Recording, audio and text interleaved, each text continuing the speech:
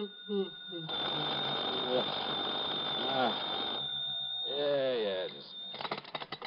Johnny Dollar. We're all clear, Johnny, because I've assured them that you have more than adequate federal security clearance. After all, you were permitted to investigate that missing missile matter.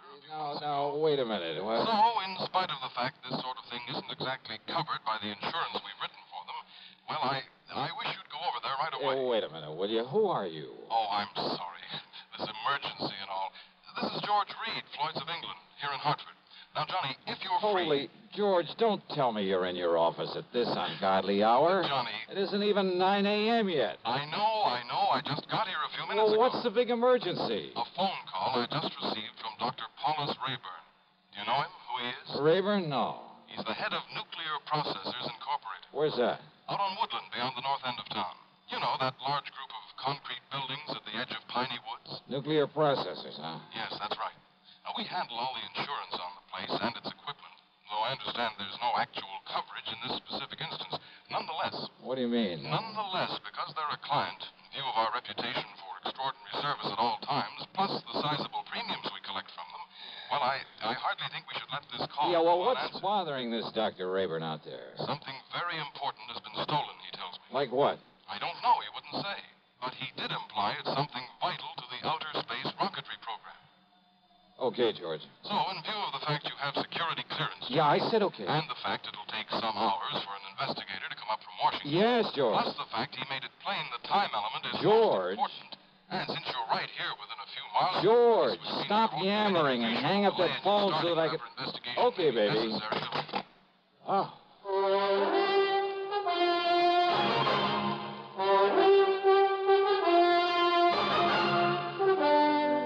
CBS Radio brings you Bob Bailey in the exciting adventures of the man with the action-packed expense account, America's fabulous freelance insurance investigator. Yours truly, Johnny Dollar.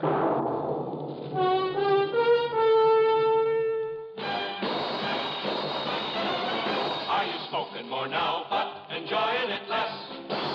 Have a real cigarette, have a Camel. The best tobacco makes the very best smoke. Have a real cigarette, have a Camel. Are you looking for flavor and mildness? Have a real cigarette, have a Camel. The best tobacco makes the very best smoke. Have a real cigarette, a real cigarette, a real cigarette, have a Camel. Again, for the 11th straight year, Camel outsold every other cigarette, filter, king size, and regular. The best tobacco makes the best smoke. So if you're smoking more now but enjoying it less, change to Camels. Get more real satisfaction every time. Start to really enjoy smoking again. Have a real cigarette, a real cigarette, a real cigarette, have a Camel. And now, Act One of yours truly, Johnny Dollar.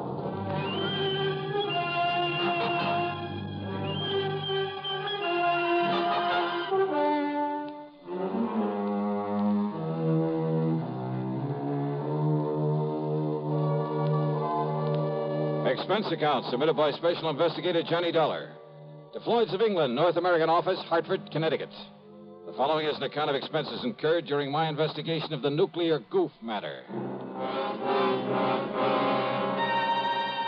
Expense account item 1, 40 cents for some coffee and a couple of soggy donuts along the way during my drive out to Nuclear Processors. A tall, heavy wire fence surrounded a group of squat, windowless buildings, partially hidden by the huge oak and fir trees of Piney Woods. At a sort of glorified sentry box beside the gate stood not one, but 3 armed guards. One of them was chewing out the other 2. But he stopped long enough to look over my credentials, make a phone call from inside the sentry box, then open the gate for me. He directed me to a big steel door in the otherwise unbroken face of one of the nearby buildings. There, after I'd parked my car, another guard took me inside. He led me through a perfect maze of long, narrow corridors with heavy wooden doors at the sides, all of them closed. From somewhere in the building came the almost ominous hum of machinery. Big, powerful machinery. Or maybe I felt it rather than actually heard it.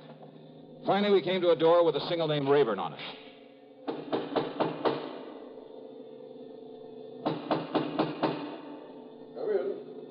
Come in, Mr. Dollar. Dr. Rayburn? Come in and sit down, Mr. Dollar. Thanks. Only how do you stand it in here, Doctor? I beg your pardon? Well, compared to this place, the city morgue is real cheerful. I'm afraid these buildings were put here not for decoration, but to carry on the very important scientific work we have undertaken. Yeah, something to do with rocketry, I understand. Partially. And does that mean space probes, lunar shots, atomic missiles, and so on? Yes, something of the sort. Now, the time is of the very essence, Mr. Dollar. I take it Mr. Reed of Floyd's of England was somewhat vague about why I asked for you? Oh, that's the understatement of the week. But he told me something's been stolen. Yes. A minutely small quantity of a highly radioactive substance that is vital to a new concept in cyclotrons. That is to say, atom smashing. Oh, something like radium or uranium or strontium or... Yes, something like one of those elements. The point is that outside of the protective paramagnetic field in which we keep it here, it can become dangerous, terribly dangerous, within a matter of hours. Oh, how dangerous? The tiny amount in the container that was stolen. But that container, made of lead, is no larger than this book, by the way. Well, Dollar, although its chain reaction is limited, there's enough in that container to wipe out a small city. But you said within a matter of hours, Doctor. The chain reaction could begin in anywhere from 4 to 6 hours from the time it left here, depending on temperature and whatever shocks and vibration to which it might be subjected. Then unless it's found and brought back here... Exactly. That is why I was afraid to wait for the men to get up here from Washington. But you have told them about this. I've told them everything. They promised to have men up here immediately. Do you know exactly when the stuff was stolen? It's now 9:34. Yeah. Dr. Rallinoff left here with this material at exactly 7:46. Rallinoff? Dr. Igor Rallinoff, the man who stole it from us. But if you know... If only he knew the terrible potential destructive power of this thing he's carrying about with him. You must find him, Mr. Dollar. It must be returned to us before it's too late. Here's Hollywood star Mona Freeman. Who feels like acting with a miserable cold? I relieve cold distress the fast way with 4-way cold tablets. Yes, tests of all the leading cold tablets proved 4-way fastest acting. Amazing 4-way starts in minutes to relieve muscular pains and headache, reduce fever, calm upset stomach, also overcomes irregularity. When a cold strikes, do what I do. Take 4-way cold tablets. It's the fast way to relieve nasty cold distress and feel better quickly. 4-way, only 29 cents. Now, here's a word about another fine product of Grove Laboratories. Does dandruff dull your hair, leave scalp itchy? Get Fitch Dandruff Remover Shampoo and get rid of unsightly dandruff in 3 minutes. 3 minutes with Fitch regularly is guaranteed to keep embarrassing dandruff away forever. Apply Fitch before wetting hair, rub in 1 minute. Add water, lather 1 minute. Rinse 1 minute. Every trace of dandruff goes down the drain. 3 minutes with Fitch, unsightly dandruff's gone. Fitch can also leave your hair up to 35% brighter. Fitch Dandruff Remover Shampoo. And now, Act 2 of yours truly, Johnny Dollar and the Nuclear Goof Matter.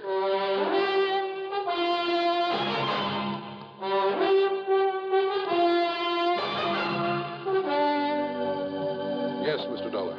Dr. Igor Sergei Rallinoff, whom I myself called in to work with us on one of our important secret projects. But it was one that had nothing whatsoever to do with this dangerous radioactive material he has stolen from us. He does not realize the potential death and destruction he's carrying about with him. He doesn't know what it is? Then why did he steal it? Not knowing what it was, not knowing its destructive power, he nevertheless must have realized it would be of importance to, shall we say, to a foreign government. Rallinoff. You see, because of pressure from Washington on the project to which I had assigned him, well, I had employed him. I alone am responsible for bringing him here before obtaining a final security clearance on him. Oh, then I guess you're in real trouble. If you can find him, if you can return that leaden container with that deadly material in it... And you have no idea where he might have gone when he took off from here? We have only his address and a list of the names of some of his friends here in Hartford. Then let me have them. Yes, of course. I'll have my secretary get them for you right away. I don't know who your contacts in Washington are, but have you notified the FBI of this? Not yet. After all, Mr. Then do Dollar... it right away. Call the New York office. If nothing else, they'll at least be able to tell you if this Rallinoff is a spy. I'm afraid he can be nothing else. If only the guards had questioned his leaving so soon after he got here. If only you hadn't hired him in the first place without getting a proper clearance on him. But his recommendations were excellent. His references. I got no negative Oh, reports. let's face it, Doctor. You're in trouble, whether we find him or not. I know. To say nothing of what'll happen if heat or vibration or something triggers off that chain reaction you were talking about. Or even just the passage of time. I know. Give me those names and addresses. And more important, this, Mr. Dollar. Oh, what's this? A detector. A sort of adaptation of the Geiger counter, in very compact form. It reacts only to this material that was stolen. Then if I get near him and he has the stuff with him. It will make a clicking sound like a Geiger counter. This tiny needle will move and indicate the degree of radioactivity. All right, good. Provided, of course, this switch is on. I see. But be very gentle. Oh? It's extremely delicate, like a fine watch. So be very careful. Very gentle with it. Okay, Doctor, I'll take care of it. Now, give me that list of names and addresses.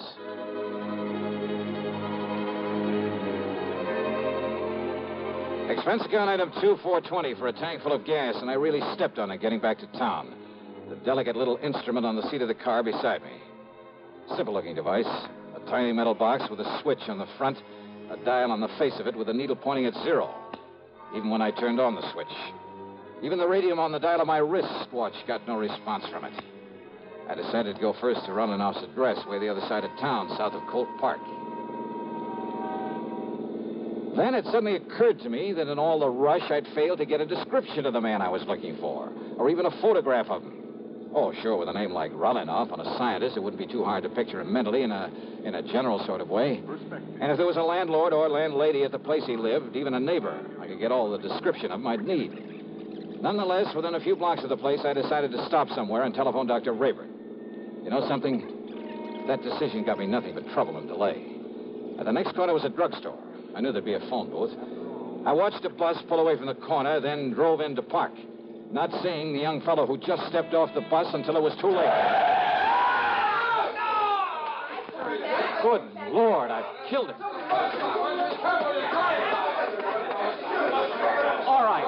All right, folks, please, listen. Look, it was an accident. Now, look, he'll be okay. Come on, help me, somebody, will you please? Pick up his bag there, and I'll get him to a hospital. Help me, will you? Here, I'll help you, mister. You think he's still alive? Yeah, he's still alive. He'll be all right. Please, open the door for me. For sure. And here's his briefcase. Toss it in back. Sure. There. Now, when the police come, tell them I've taken him over to General Hospital, please, will you? Yeah, sure.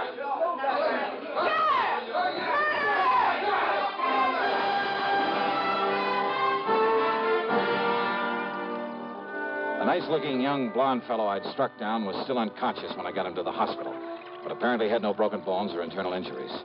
I showed my credentials, told them to notify the police of what had happened, that I'd be available whenever they wanted to question me. I told them to give him the best possible care, that I'd foot the bill. Then I went back to my car and took off again, cursing the delay that my own carelessness had brought about, because I knew the terrible danger to wherever Runlinoff might be because of the deadly package he was carrying, because of the... And then I saw it, where the shock and impact of my sudden stop had knocked it to the floor when I'd struck the young blonde fellow. The delicate device that could have been the one, the only way of detecting that radioactive material. My one sure way of spotting Runlinoff. It was ticking merrily away. Switch on or off, it didn't make any difference. Ticking away. Broken. Utterly useless.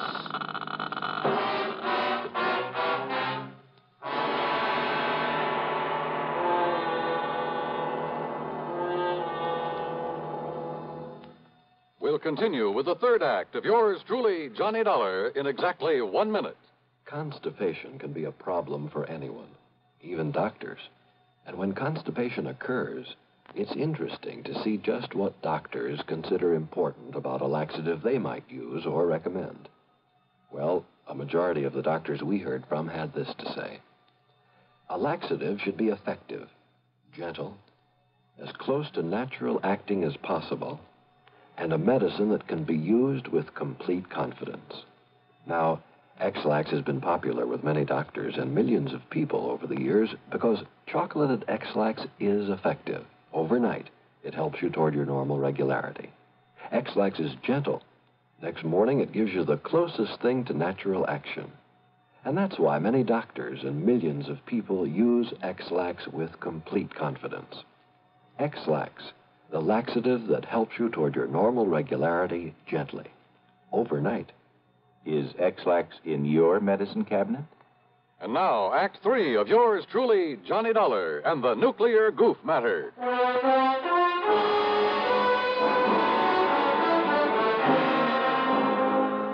Driving fast, but a lot more carefully, I went to Rolanoff's address. On a nondescript sort of side street, it turned out to be a rather cheap-looking rooming house. Hardly the kind of place you'd expect to be the residence of an important scientist. But it was the address Dr. Rayburn had given me. And if I could find there some clue as to where he was, where he'd gone. Oh, come on. What's the matter with you? This door ain't locked. Listen, ma'am. You Mr. Parker, the man that telephoned? Parker? No, listen. Dr. Rolanoff's room. Room? Oh, he's got 3 of them, regular apartments. Yeah, where? Only you won't find him there. Not him, anyway. Where, I said. Please, come on. Well, it's up on the 3rd floor. Okay, thanks. That's the whole floor he has. Okay. Who are you? What do you want, anyhow?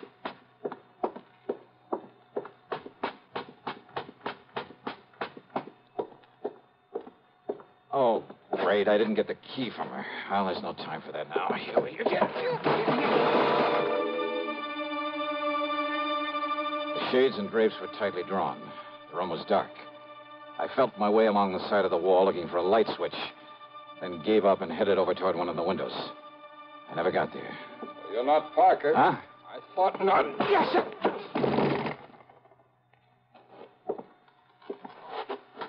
No bag with you, so you aren't Relanoff either. Okay, then, buddy, let's have some light in here and see who you are. If you're one of his pals, come here to... What? No, you can't. Oh. Brother, you certainly look like... Well, maybe you got some identification. Yeah, this card case of it. Holy smoke, it is. Now, you just look at here, mister. Come here. When I let you in here, you didn't say Will you anything listen to like me? this was going to happen. I haven't got time to explain. Just get me some water and a towel and a washcloth, please. Go ahead. You listen here. Will you mister. please do as I tell you? Now, go ahead. Yes, sir. Johnny. Come here, Johnny. Hi. Look, I'm sorry, old man. I had no idea it was you that you'd be coming up here. Johnny boy, can you hear me? Johnny. Here. Stace. That's right. Now, come on. Take it easy now. Stacy Ringler. That's right, Johnny. Look, I'm sorry. FBI. No, Johnny, I'm with Nucleonic Investigation Department now. Easy, baby. Then it's you I gotta thank for this. Yeah, Johnny, and I'm sorry as the devil. I had no way of knowing it was... You all right? All right, now listen to me, Johnny. Yeah, Stacy. Listen. You're working on that stuff that was stolen from nuclear processing? Yeah, that's right. Harry Parker and I came up from Washington on it. Yeah, We Parker came in by jet. Now listen. Rolanoff must have thought he had plenty of time, that they wouldn't miss that stuff until tomorrow when they planned to work on it. Uh-huh. Well, rather than arouse suspicion by galloping out of town, he was taking his time. But we got here in a big hurry. All right. I holed up here in his rooms, and Parker was checking on how he'd get over here from that plant in case he came back here. Are you listening to me? I'm listening. Go ahead. He was there in the drugstore at the bus stop. He was about to close in on Rolanoff when you ran him down. When I what? You ran him down, Johnny. Rolanoff, with your car. That young, good-looking blonde guy? Yes. That was Rolanoff? That was Rolanoff. And Stace. Parker couldn't get through to him with that crowd around him. He didn't have time. He just saw you pile him into your car and take off. And I, not knowing who he was. Well, thanks to a couple of traffic cops where you tore through some red lights, he traced you to the hospital. You'd left, but he put the cuffs on Rolanoff. And you didn't know who he was. Oh, I was kicking myself for my goof and running baby, him that's down. the greatest goof you ever pulled. Well, now, wait, Stace. Yeah? The radioactive material. Well, that we haven't got yet, or any sign of it. Then somebody in that mob That's must right, have... Johnny. But don't you see, unless we can find that stuff. I know, and there isn't much time. Come on, Stace. The only thing we can do is start the search for it there at the bus stop.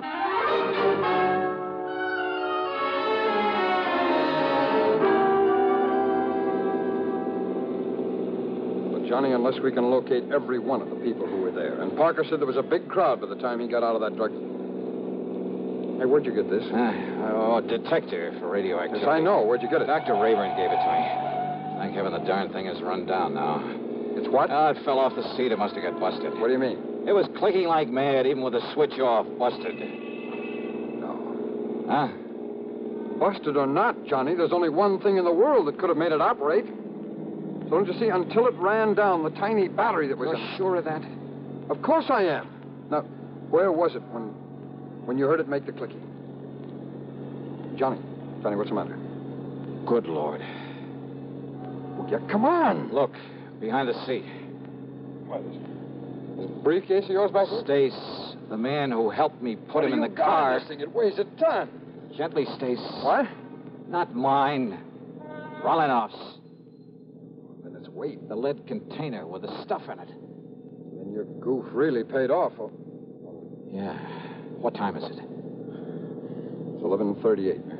39. Would go off in 4 to 6 hours. After 7:46 this morning. That means we have exactly 7 minutes. Yeah. Johnny, you think we can make it back to the plant in time? Unless some sudden change in temperature, some shock or vibration sets it off. I'll drive as fast as I dare. Okay, Johnny. Hold it gently, Stace. Yeah. And maybe you'd better pray a little. Yeah.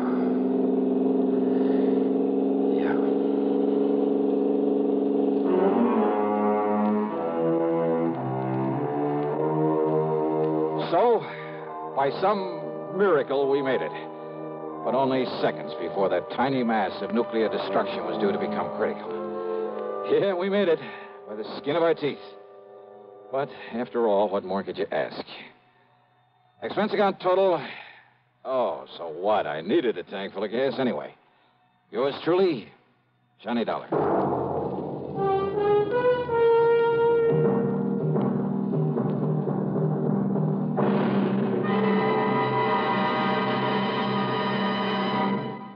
Now our star has a word or two for you about next week's show. Thank you, Daniel. You're a good man. Well, thank you, Johnny. We're going to miss you. Next week, well, let's face it. The case I have to work on has more twists and turns and angles than anything you can imagine. It's called the merry-go-round matter, and believe me, the name fits. It all starts out with the loss of a valuable object of art, but from the collection of the wildest, most unpredictable old character I've ever known. What's more, he has a friend along, another character, just to complicate matters. And I'll tell you this, you'll get more than one shekel out of the whole affair. So join us, won't you? Yours truly, Johnny Dollar.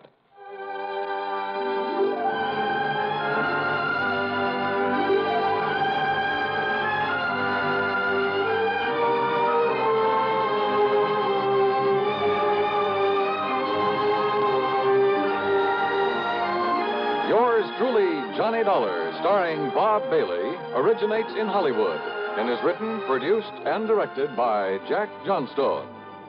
Heard in our cast were Virginia Gregg, G. Stanley Jones, Bartlett Robinson, Sam Edwards, and Stacey Harris. Be sure to join us next week, same time and station, for another exciting story of yours truly, Johnny Dollar.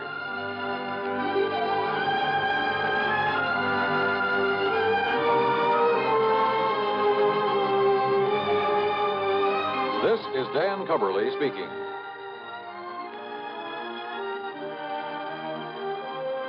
This is the CBS Radio Network. Better buys are your reward. At Orange Motors for a Ford. Get your orange guarantee from the largest dealer in Albany. In the heart of Auto Row, Orange is the place to go. Orange Motors has the parts it's true, plus 44 years of experience too. Orange Motors, if you're wise, for better service, better buy. Talk about service. Do you know about Control Tower service? Come to Orange Motors, 799 Central Avenue, and see the most efficient automobile service department in eastern New York.